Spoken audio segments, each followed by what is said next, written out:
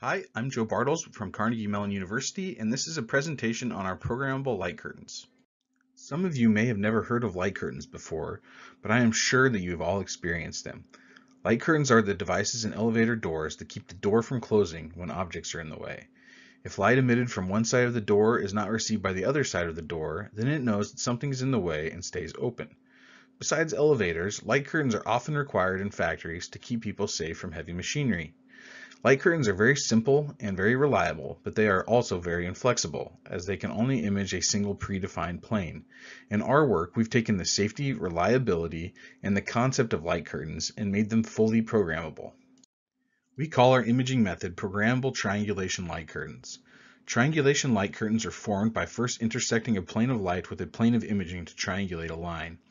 This line forms a linear sample of the volume and is the only part of the scene we are capturing.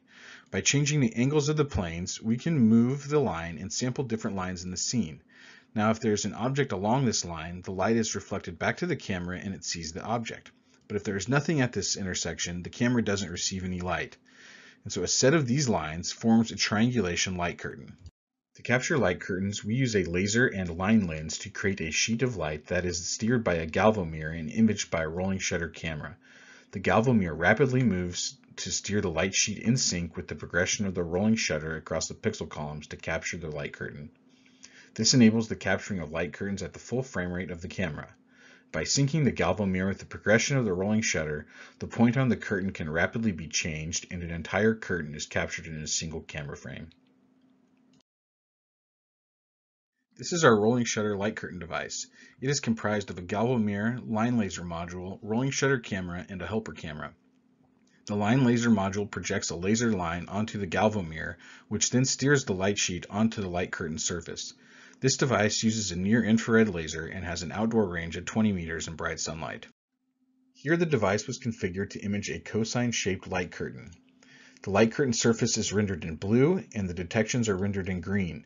You can see that as the tubes are rearranged, the person is detected when he crosses the curtain and the tubes are not detected when they're moved. Our light curtain device also works well outdoors.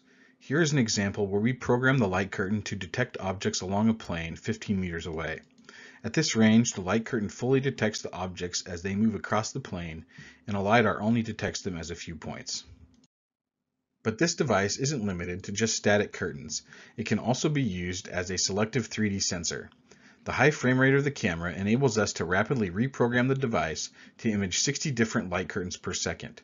By changing the curtain in each frame, we can program the light curtain to sample different areas of the scene and produce 3D models.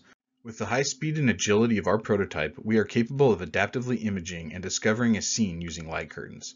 An example of this adaptivity is shown here. Random curtains are first used to initially scan the scene and discover a few points. New light curtains are then fit to these detected points and then swept through the volume to find more of the scene. As more of the curtains are imaged, the model is refined. Here we use adaptive curtains to map a high bay environment from a robot. As the robot navigates the environment, the curtains change to follow the contour of the scene out to a maximum distance of 5 meters. When no objects are immediately present, the device searches the environment with random curtains until objects are found. Notice that as it moves through the environment, the curtains tightly form around the front surfaces of objects. Onboard localization is used to create a map of the environment using the detected points.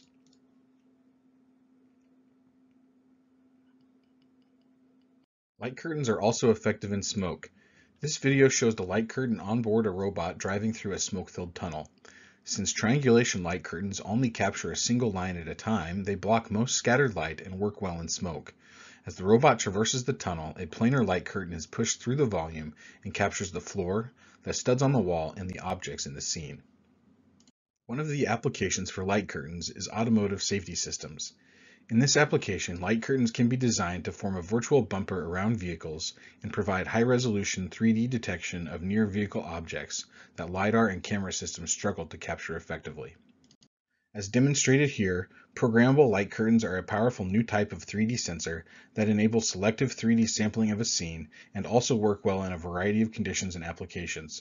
For more information, please visit our websites to access related papers and more videos. Thank you.